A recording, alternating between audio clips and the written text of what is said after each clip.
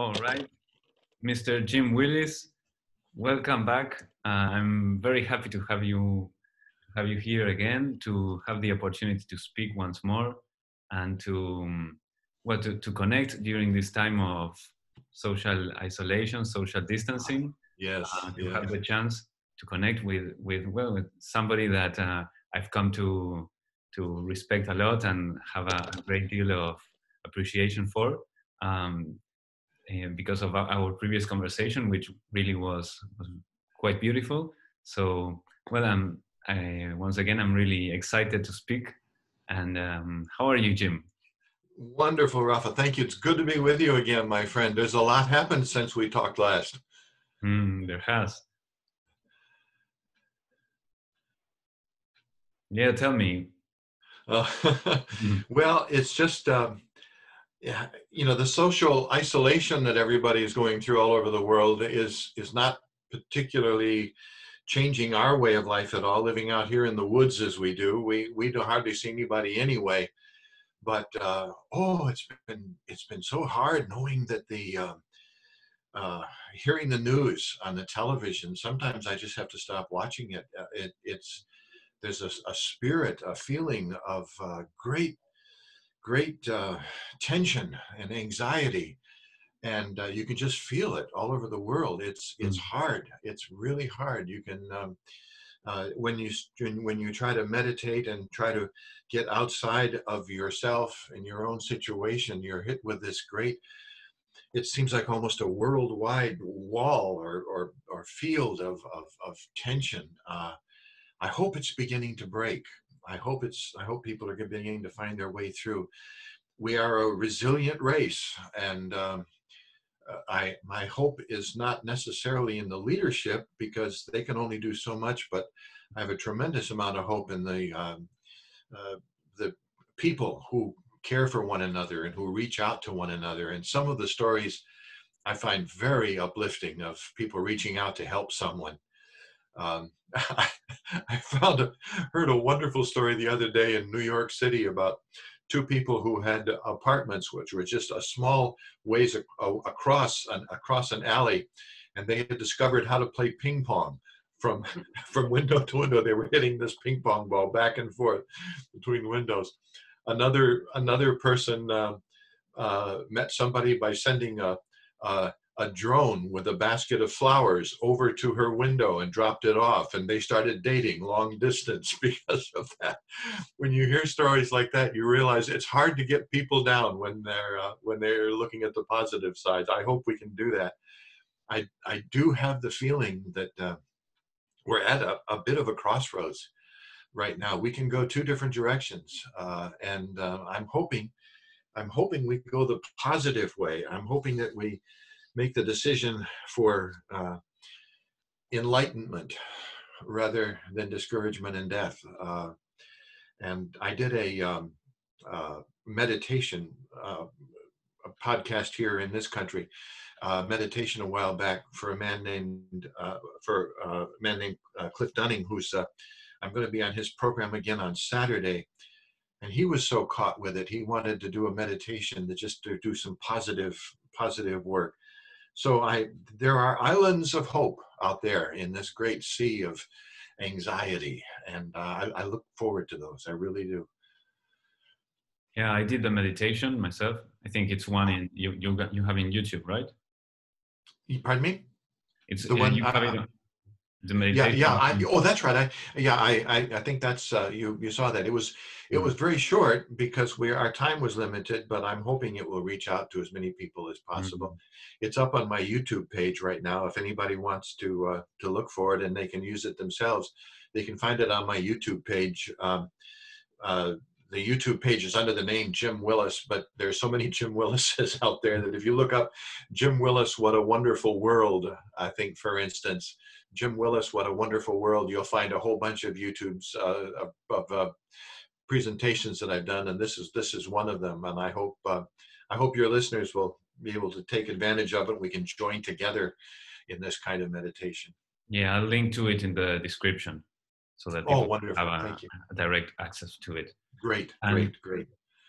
yeah, like you were saying, the human spirit um, despite all this craziness, you know, Yeah. I wasn't expecting to get very much into talking about these issues of Uh-huh. the pandemic, of the social distancing, all that in the show. I like a few weeks back, I was like, okay, should I get into the topics?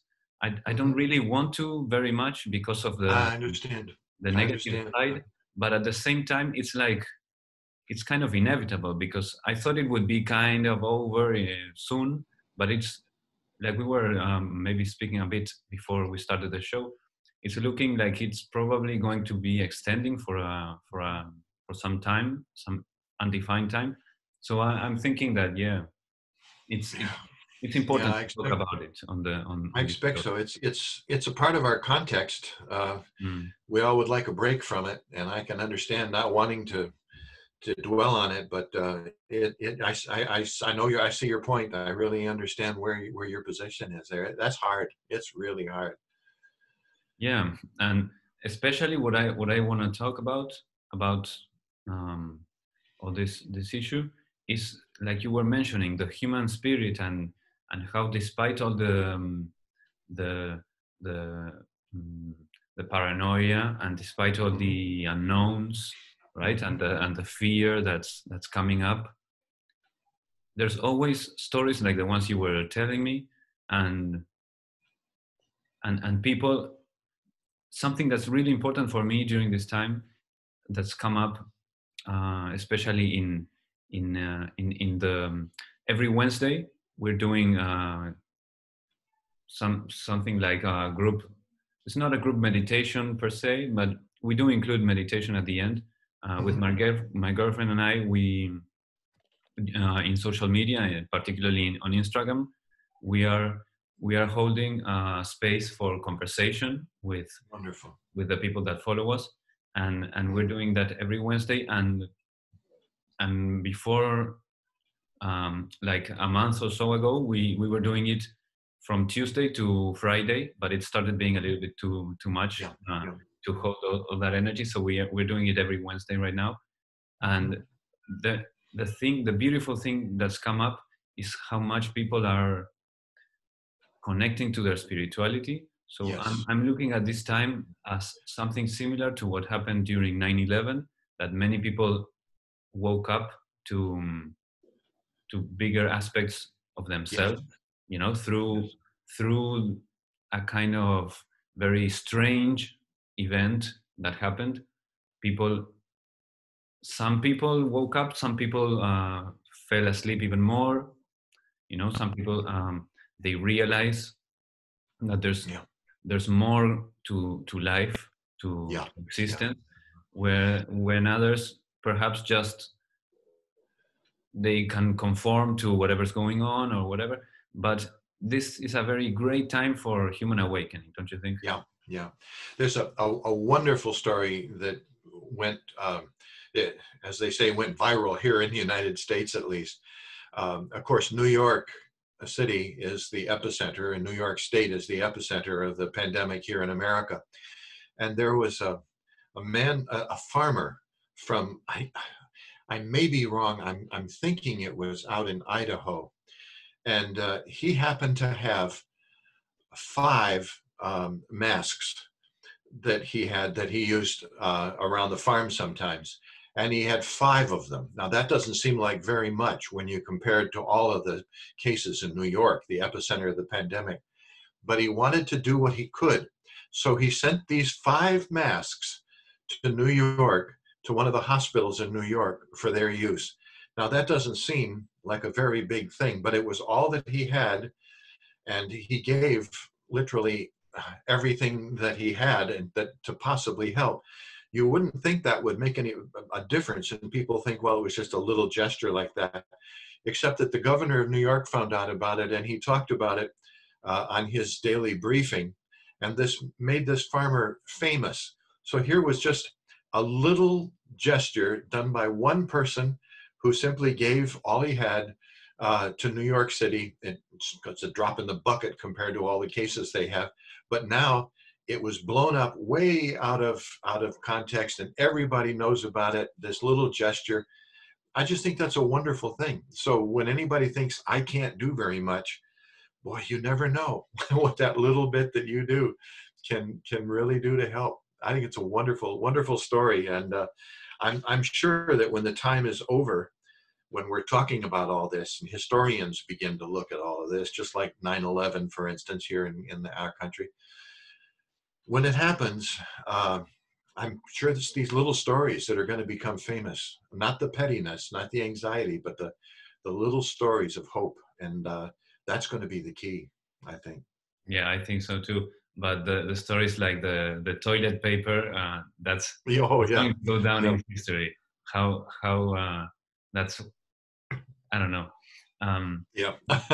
yeah, people can in situations of panic and big great unknowns, people, yeah, Hmm. they they they turn to the basics and to Yeah. try to hold the base of their structure Yeah. of their lives. Yeah. And yeah, in some cases it's going to manifest as fear of not having paper to wipe your butt.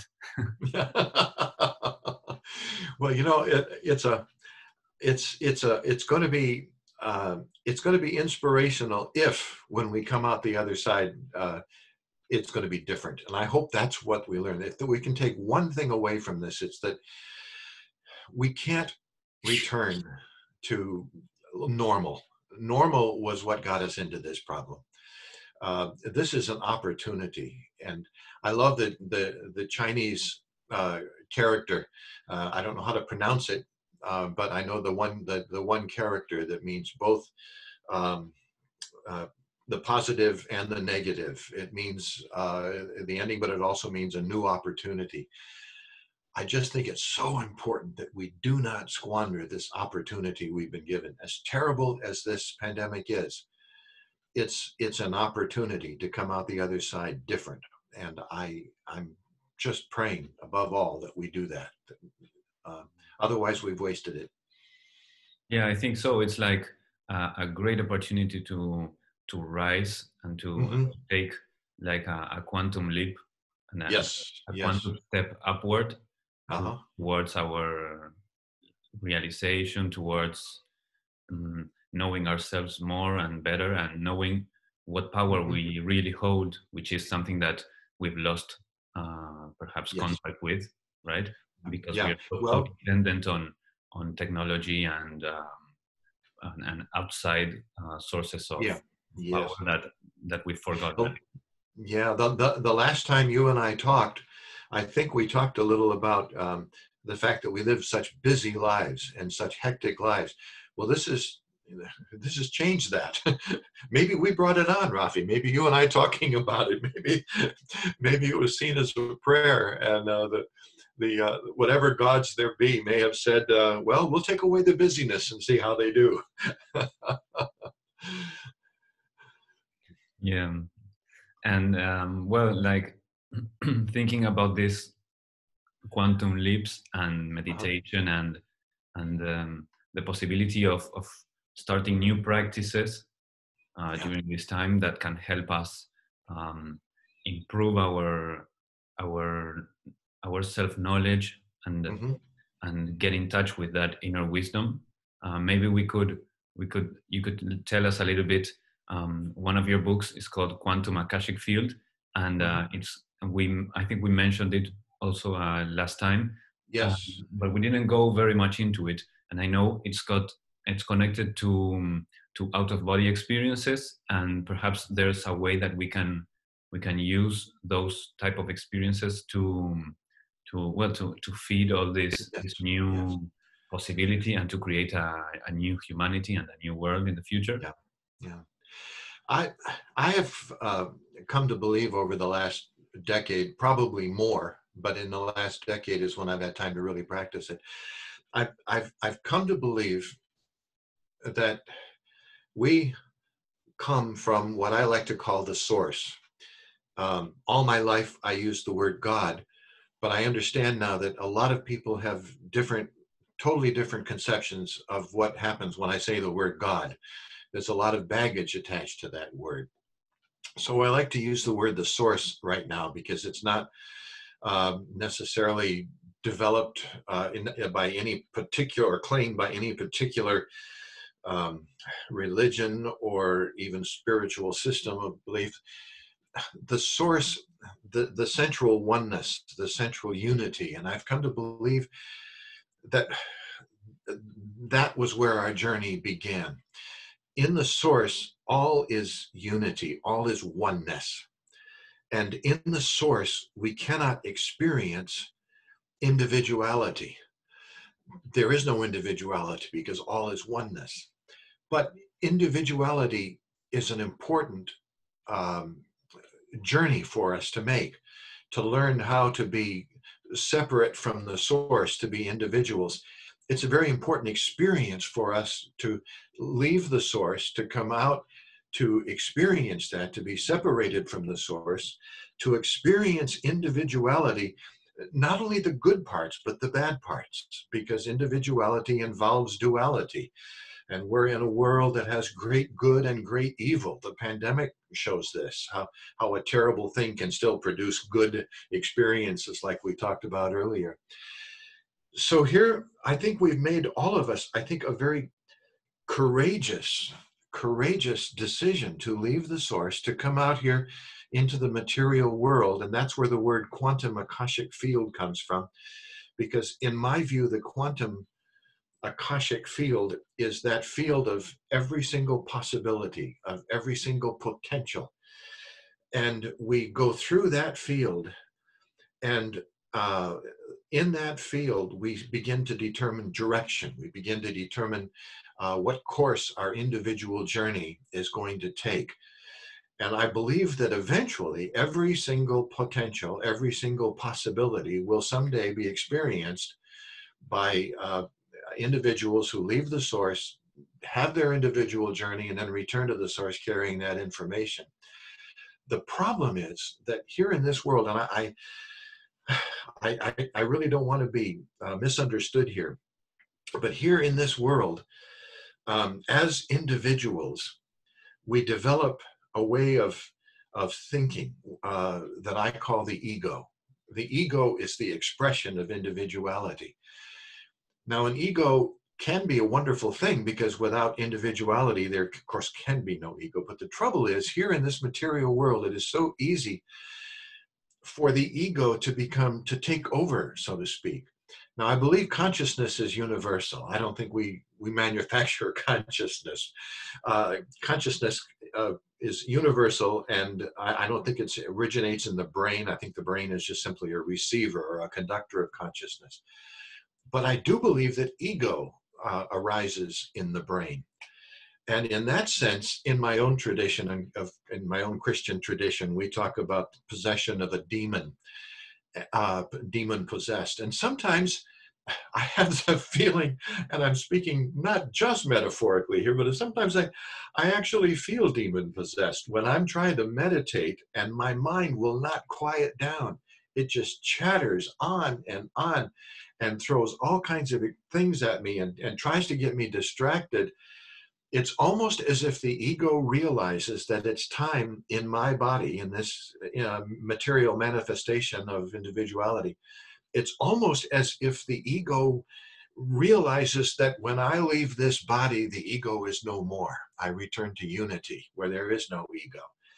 And it almost becomes, I hate to use the word enemy, but that's what it feels like sometimes, that there is something that has taken over possession of my mind, of my thoughts. And meditation, I believe, is really the only way to learn how to control that ego. I don't think we can ever destroy it. I don't want to use the term going to war with it or anything like that, because we definitely took it on. But ego, I think, out of fear, because ego is mortal, even though we are immortal beings, the ego is mortal. Individuality, the individual journey has a beginning and an end.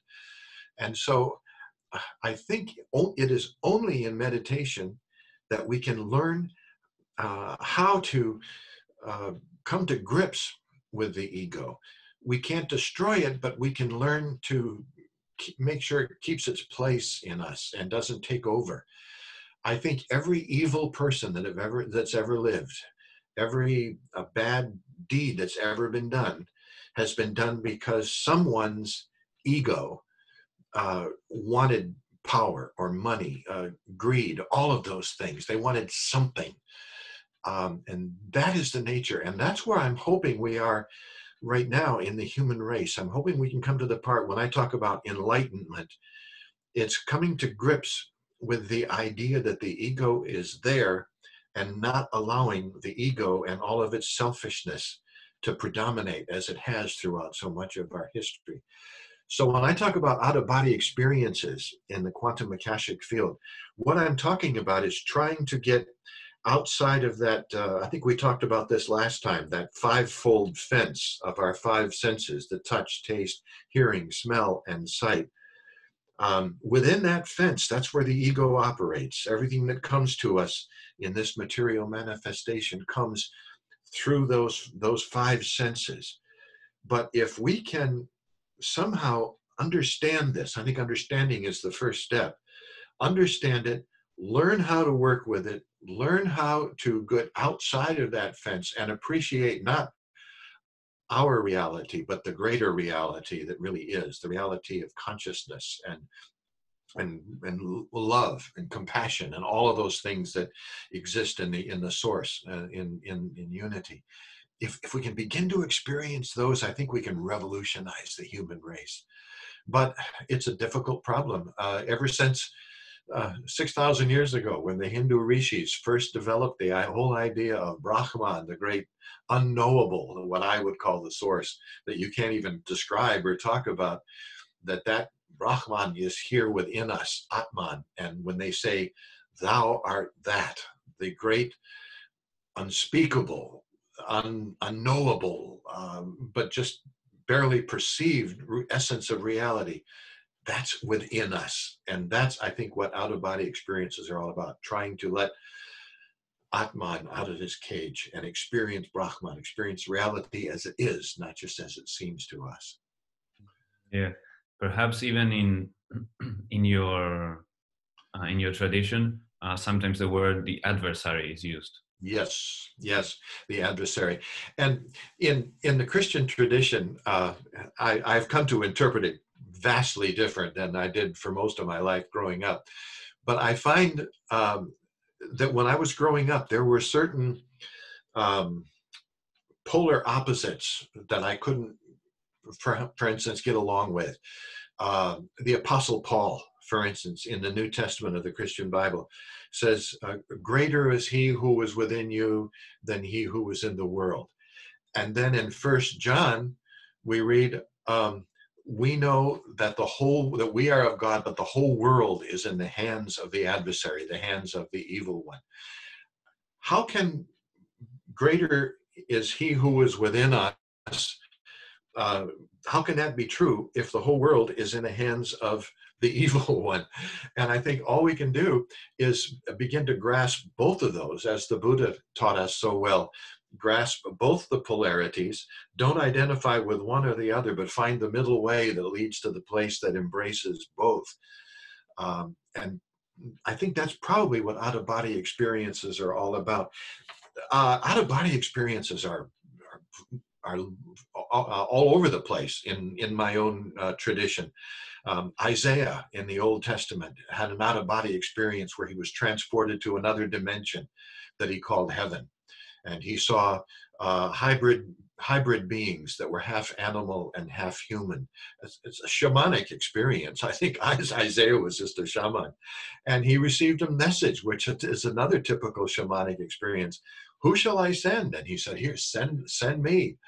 And he was given the command to go back and to bring healing. Ezekiel in the Old Testament, the prophet Ezekiel had that wonderful experience where he saw again, the hybrid beings that were part animal and part human. And he saw this, what sounds to me like an unidentified flying object being piloted by an actual entity. And the Apostle Paul in 2 Corinthians 12 says, he was taken out of body. He said, whether in the body or out of the body, I'm not sure, but I was taken to heaven. Moses and Elijah, both died suspicious deaths in the Old Testament. But at the Mount of Transfiguration, when James took his inner circle, when Jesus took his inner circle of Peter, James, and John up on the Mount of Transfiguration, here's Moses and Elijah step right out of another dimension, and they're all transfigured and they shine with light. And Peter, James, and John saw this. The angel Gabriel, who we always think about as an angel, but another way of thinking about him is an entity from another dimension. He met with Daniel in the Old Testament. He met with Mary in the New Testament. He met with Muhammad in the Quran, the same angel, Gabriel. I think what we have, even in the Christian tradition, we have our tradition is full of what I'm talking about, the out-of-body experience and our relationship with folks from or beings from the quantum Akashic field. If we just open our eyes and stop being so dogmatic and full of so much dogma and doctrine, and open our eyes to what is there, I think whatever religious tradition we happen to be in, whether it's monotheism, whether it's polytheism, pantheism, spiritualism, whatever it is, I think at the core, we find that same thing over and over again, of people who are simply moving out of body to experience a real reality rather than our perception of it. And how important I think it is for people like ourselves and to start talking about these subjects in this new way and giving it a new context and a new perspective. And yes. And like telling our own stories. Like, for example, when you were speaking, I've had a few, now that I speak with you, I could call them out-of-body experiences. Specifically, one that came up was in a plant ceremony. I was, or my awareness, my consciousness was transported to, and just as a caveat, it's really hard to explain all these things, you know. Oh yes, there's so much like beyond or behind words that it's really hard to actually express what one went through. So I say that my consciousness was transported, but in another way would be that reality was replaced by something else. My perception was replaced. And I was in this darkness, and in that darkness there were these anthropomorphic figures that were dancing. Yes. Reminded me of this Hindu idea of Leela, the universal play, right? Sure. And these beings, these shapes, they were dancing, and they were humanoid, anthropomorphic shapes, and the interior of them was like when you look out at the galaxies at night, you know, at the stars. It was like they were universes in themselves, you know. Yeah. And they were all dancing together and playing one with the other. And the one of the most interesting experiences that I had was that on the one hand, I was looking at them, and then I had the experience. So the way that during that ceremony I was able to reach that other place was that I was just sitting, my eyes closed, and I felt my body like shutting down, you know. I felt like I died in a way. Yeah. So I could. It's again, it brings like tears to my eyes, and it's really hard to put into words. Sure. And yet your mind was fully awake, I'll bet. Oh, completely. Yes, that was totally the case, and I felt like dying, and that I went there. But then these entities, or perhaps one of them, they got in my body, and they animated it again. So the idea that I use to explain this is like when you put a hand in a glove, you know, in that same way, one of the entities got into my body, and in that moment I felt like I came back into the body, like Mm-hmm. I was alive again, and then it went out, and I again felt like a shutdown, Mm-hmm. and it was like it wasn't something fearful, that small death, that Mm-hmm. going back to to this place that I experience it like it's behind Mm-hmm. reality in a way. It was very serene and calm, that letting go. It reminds me of something that I think I mentioned the phrase last time that Ranga said: "Death is like taking off a tight shoe." And Uh-huh. that phrase came to my mind at the moment. It was like, wow, Yes. this is so simple, so easy, so natural. And I would go. So it came into the body, it came out, and Yeah. I could see them dancing and all that. But then there was this awareness Yes. that connects all this experience with what you were saying before Yeah. about Brahman. There was Yeah. this awareness that I was watching them. Uh-huh. You know what I mean? So Yep. at Yep. first it was like I slightly my identity went like from the body to Uh-huh. them, kind of an identification with them. But then a third perspective came up, which was there is something observing them, and Yes. then an infinite regression of there's something observing that which is observing them, Yeah. and so on, going back and back, Yeah. perhaps, or most likely to the source that you The were talking source. about. Yeah. Yeah. I um, you're absolutely right when you talk about language being inadequate. We talk about being out of body. I don't know if we really leave the body or if we just become conscious of what is out there. Um, the term out of body experience has been coined by Robert Monroe, so I use it. But I think you're absolutely right. The trouble is what we experience out there. How can we possibly describe it with language that's been invented to describe what happens inside that box, inside this reality? But Robert Monroe used to always talk about the condition of body asleep, mind awake. And I understand exactly what it is. The first time I had an experience similar to this, it was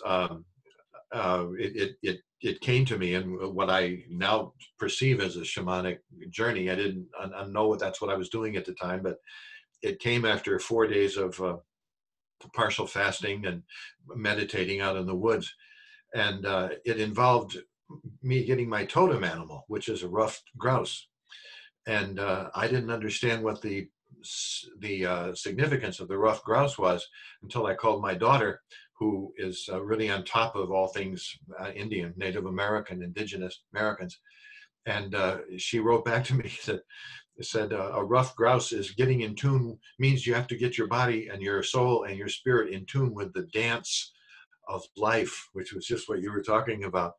About 20 minutes before we started talking, I was talking to a friend of mine who was talking about the constellation Lyra, which is named after Lyre, or named after Orpheus, the lyre that Orpheus made.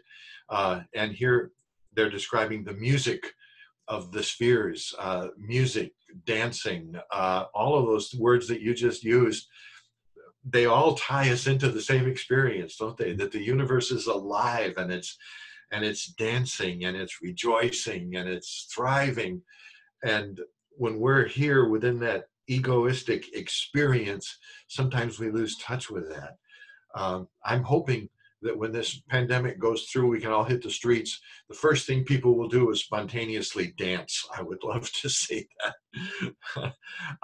I've played in dance bands all my life. Music was my first career, and there was times when I was playing for dances, every single Friday, Saturday night, and yet I love to watch people dance, but I can't do it. I can't make myself get out on a dance floor and dance.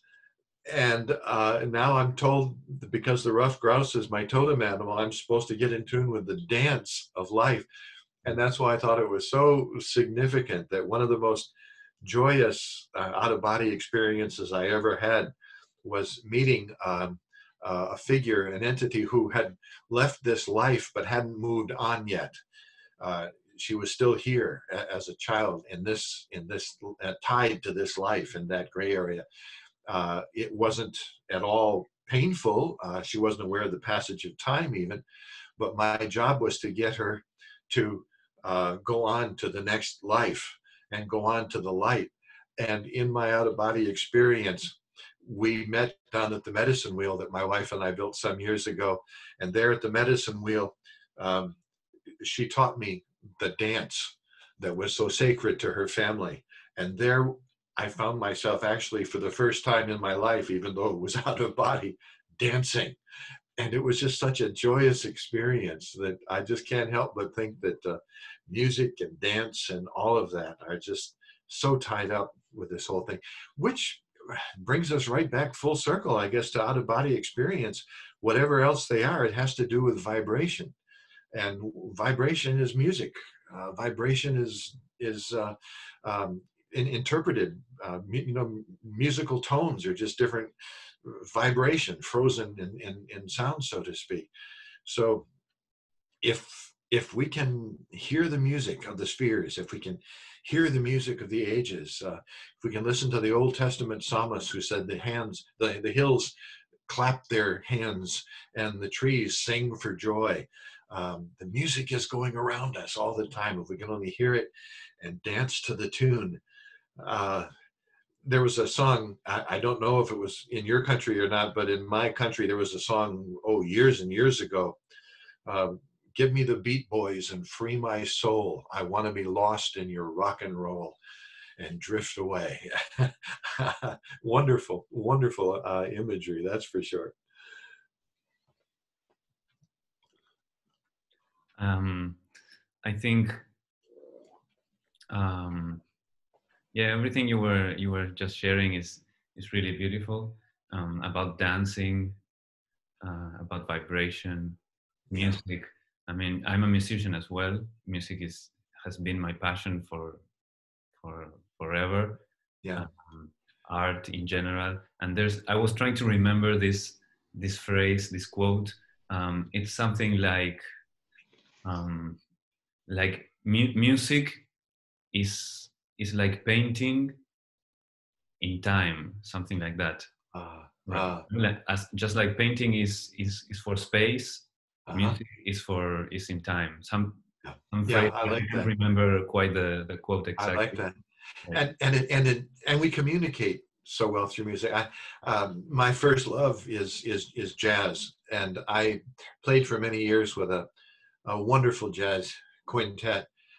And there were times when we were up on the stage playing music together when we were just so connected. We knew exactly what was going to happen before the other guy did it. And we finished one set that was just so particularly inspired. I'll never forget it. We finished playing and we wound it up, and we couldn't say anything. All we could do was just breathe. And I said, man, nothing like it. And the guy playing tenor sax said, yeah, man, it's better than anything. He says, it's better than sex. The trouble was his microphone was still live and his wife was sitting in the front row. And I'm not sure what was waiting for him when he went home that night, but it's just such a beautiful, it's such a beautiful expression, and it has to do with vibration. And talk about out-of-body experiences. I've had moments like that, playing the bass, for example. And wow, I'm like looking at myself playing, and it's like an autopilot in a way. Yeah. Oh, and playing bass, it's one. I play some bass myself, and to be the bass is such a transition instrument between rhythm and harmony. You're standing right in the middle where it's all happening, and it's wonderful, isn't it? You can just when you actually get outside of yourself and just see yourself playing and realize, you had to do all the work, you had to learn all the theory, you had to learn all this stuff, but once you've learned it, once it become a part of you, you're not conscious of it anymore. It's just gone, and you're just being. Oh, it's a wonderful, wonderful thing. Yeah, it's absolutely an experience of letting go, Yeah, and that's one of another of the paradoxes that we need to accept in life is how our best is done when we let go, yeah, and letting go isn't something that we can do really, because if you're doing it, you're still holding on to something, exactly. and Oh it's yes, that kind of moment I call grace, because yes, I've also read the Bhagavad Gita, and in there Krishna uh, yes. explains how it's actually not we, perhaps the ego or the personality is not the one that's actually doing. Hmm. So he asks us to let go of the fruit of our actions, because actually the one that is doing the doing is actually Hmm. God. It's actually Yes, source, and yeah, and the one that's enjoying the fruits of those actions is also God, and it's not us. yes, yeah, yeah. And that is really the purpose, isn't it, of this individual journey, to make those kinds of experiences possible, to become a vehicle, to become a conduit, to become a channel for that which is greater, and then to channel that which is greater than ourselves, the wonderful grace of channeling that into the world of the material. Oh, it's a it's a wonderful thing. It's a wonderful thing, and we don't. I love the way you say you can't do it, because once you start to do it, you're not doing it. Anyway, that's really the truth. You just and yet it takes a certain amount of craft. It takes a certain amount of study and to learn the rules, or to at least put yourself within the framework of the rules. And yet, some of the freest musicians I've ever worked with never studied music formally. They knew all the rules because they just kind of absorbed them. But they learned to play guitar on the back porch, up in the mountains and that kind of a thing. But to sit down and play with some of those people who were so free, not to be bound by the rules that they've studied, but just to um, uh, work within them without even thinking, uh, and just let this flow out. And that's where the magic happens. And I like to use, I'm going to use that word magic more often. I used to think, oh, magic is, but no, I think magic it happens when the essence of all that is somehow transports us, and it actually um, changes our reality. It produces something that's different. When I was going to music school, of course, I had to study the music of Johann Sebastian Bach, who once said, "No music should be written that is not to the glory of God." So I learned all of his rules. And what really gets me is I could sit there and write a Bach chorale or write a Bach two-part invention, and I could follow every single one of his rules, but it didn't sound like him. It was different. He had the magic. And I wonder what might have happened if a Mozart had lived past the age that he did, if he had been allowed to give us another 50 years, what might have happened. Uh, I wonder when I hear some of these really well. I went to school with a bass player. You maybe come across him, Tony Levin. Tony Levin and Steve Gadd were classmates of mine. Tony was a fraternity brother of mine, and I listened. He came on the scene right when the bass was really changing. People were still using upright stand-up basses, and he saw his first Fender bass guitar, and he got his first one. And while he was still in school, we didn't know what he was doing. We didn't know that he was piloting, starting off a whole new, branching off in a whole new direction. But we would listen to him and hear a transformation of something we'd never heard before, and realize, what could we call it? It was magic. Something was happening right before our eyes when he and Steve Gadd, drummer, were playing with Chuck Mangione, and or when they played with Paul Simon and Art Garfunkel, and when they did the concert in New York and all that kind of stuff. Uh, to hear this essence of how they took something that we all had understood. We all learned it together at the same time. We were all in school at the same time, studying with the same teachers, and yet it became something totally different. That is what I'm hoping will happen throughout this, when we come out the other side of this pandemic, when people will realize we're going to take what we had and we're going to keep the good, but we're going to transform it. And we're going to make a whole new way of living, just like they created a whole new way of music, of doing music. Um, I just hope that and hope and pray that that's where we go. That's where we're headed. Yeah, I really hope so too. And I'm super excited to dance outside as soon as all of this is Yeah. over, or as soon as I can't take it anymore. I'm going to go outside. I'm gonna dance. This time dance. Yeah, and I'm gonna film myself, and I'm gonna send you the video. I love it. I hope that this is all over by September. I know the last time we were on, we were talking about that tour that I'm scheduled to lead a group of people to ancient sites in Turkey.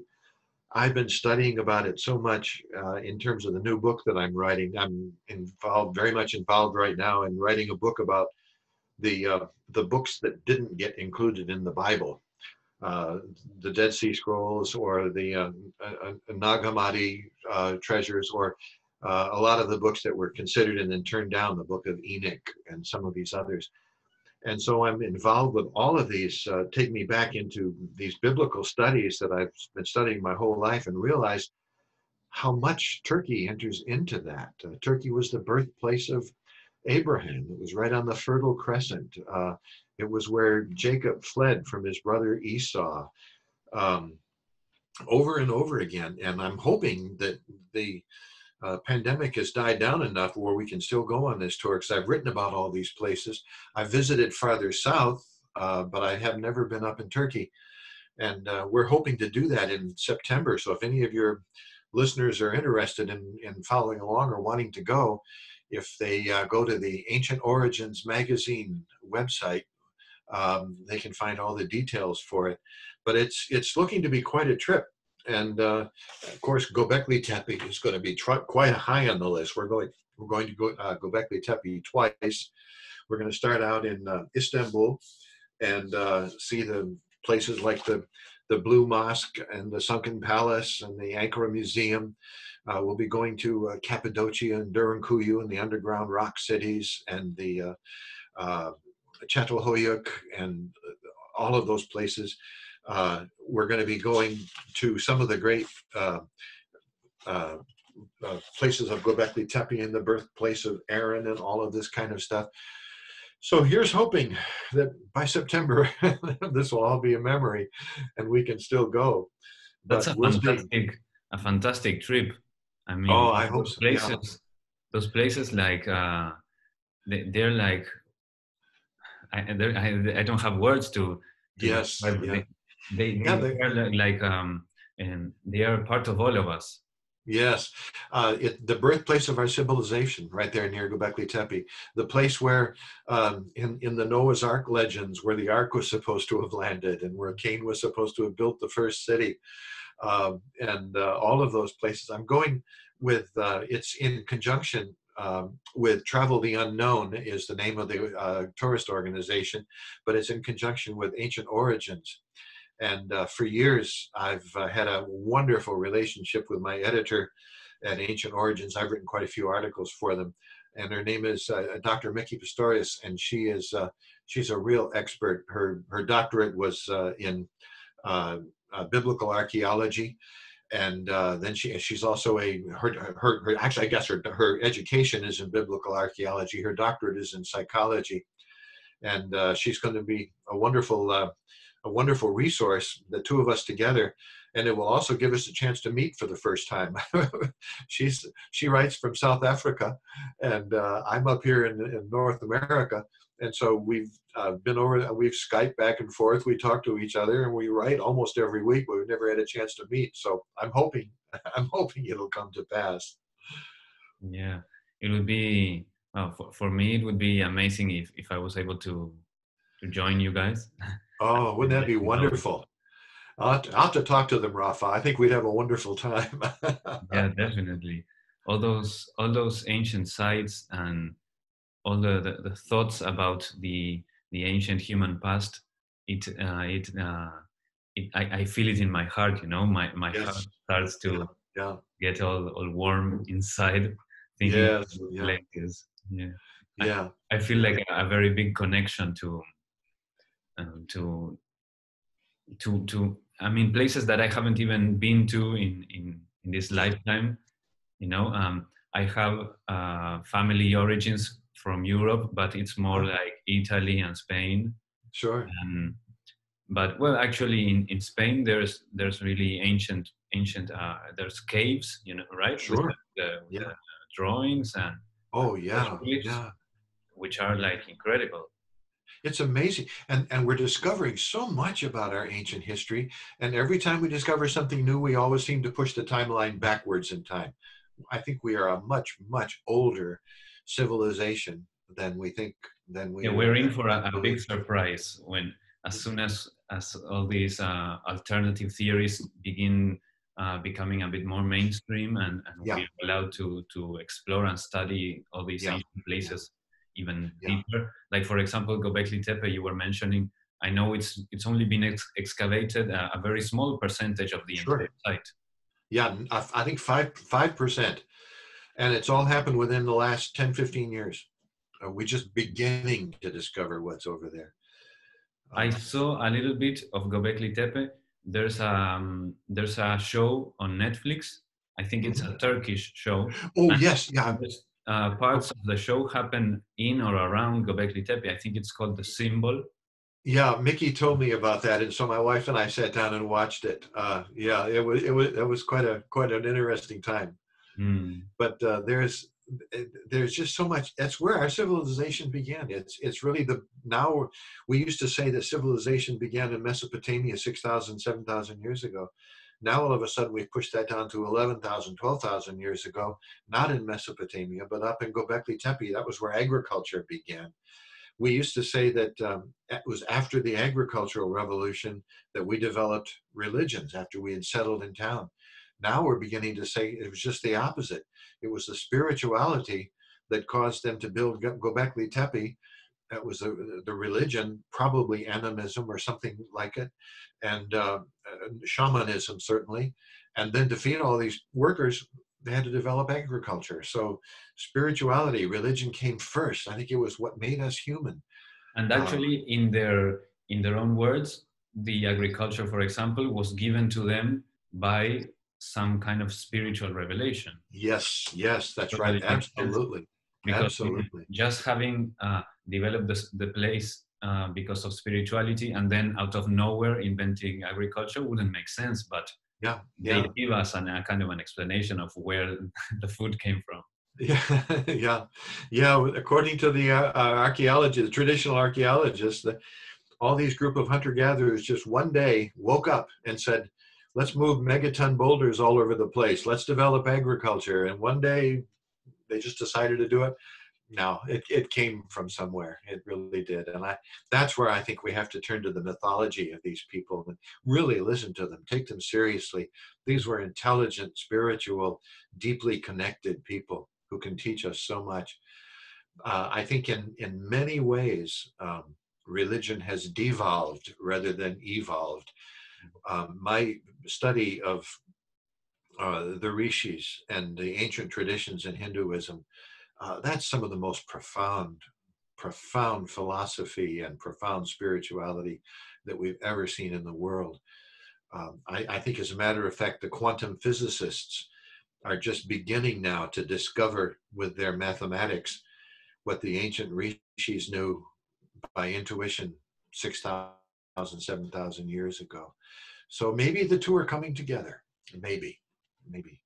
Yeah, Um, I, recently I've been feeling these in synchronicities of how much in our ancient past we were more connected to our intuition, and now I we're think so. more connected to the rational side, Yeah. and that the the sense that I'm getting, the intuition that I am getting right now, is that this time period we're going through, perhaps connected to the virus or whatever, but Hmm. this particular time we are um, aligning those two or integrating them again. Yes, You know, yes. many people have been speaking recently about the balancing of both hemispheres of the brain, the return of a kind of an embrace of the Oriental and the Occidental, the East and the Yes, West in the yes. world. You know, there's Mhm. many parallels of these kind of things. The two sides coming together. You were also mentioning before this idea of the ego and the consciousness, the adversary Mhm. and the source, Yes, the self and the and the whole, you know, the the the, the figure and the background, and sure, sure. we're in a very interesting period where we are reconnecting Yeah, those sides of the spectrum, I think. I think so, and a lot of other traditions talk about it. The uh, the Mayan calendar that said we are in a period of transition. Uh, in in oh, there's so many different. The age of Aquarius coming in. It doesn't happen quickly. Of course, it's you can't keep going for thousands of years and all of a sudden wake up one morning and change. But I think we're in the transition period. And the trouble, as you say, and the trouble is that transitions are not comfortable always Mm. because you don't know what's coming out the other side, except through the eyes of faith. And that's what I'd like to try to keep going on. My eyes of faith tell me that we are in that period exactly that you're talking about. Um, I would love to see it continue, and I don't know if I'll live to see the complete transition within my lifetime, but it's here. That's for sure. Yeah, and you'll be here definitely, I'll be here one way or one another. way or another. Yeah. Uh, Rafa, I love our conversations. I see by the clock that we've already gone through the time we were talking about, but it's always wonderful to talk to you. Yeah, Anytime. same for me. I really love how deep they can get, how much we have Uh-huh. in common, and how we can uh, push each other in or Yes. Yeah. Yeah. take each other in Now, certain directions. someday I wish we could do this if I had my keyboard and you had your bass. Now that would be fun. Oh, wow, that would be Make some beautiful. music together. I'm not playing bass anymore, but Well, I I'm not playing. I'm not playing keyboard anymore either. So, I do play guitar. Yeah, that's what I play yeah. most. And actually, I'm learning also to play the keyboard and the piano, and Oh, make great. more music in that way. Yeah, Wonderful, wonderful. I'd love to Well, send if we some of if we my ever do music. get together, you'll have to give me some tips because I'm just a amateur bass player, but I'd love to get some tips from a pro. So someday.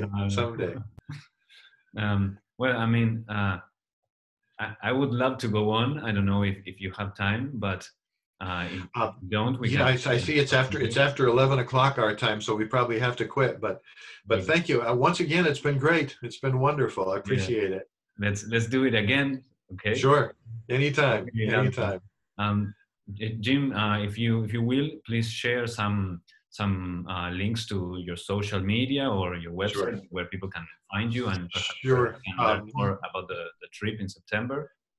Yep, I'd love to hear from anybody on my website, which is at www.jimwillis.net. There is a contact page, and I'd love to hear from you. I'm also on Facebook at jimwillis.author, and we already talked about the YouTube page. I guess you had the link up there. So I'd love to hear from people. Give me an email through my contact site at the website. Once again, that's jimwillis.net, and I'll get back to you because it's always wonderful when we can share together. That's for sure. Yeah. Okay, Jim, this has been again an excellent conversation, a Thank you. beautiful experience, which Thank, I've been thank you, blessed. Rafa. Thank Yeah, you. I feel really blessed Appreciate to it. have met you and to have these talks. They really reach my heart, and well, I Oh, hope great. you have a similar Thank you. experience on your side as Yeah. well. Yes, absolutely. Absolutely. Wonderful. Thank you, Rafa. We'll Yeah. see you next time. Thank you, Jim. Thank you. Okay.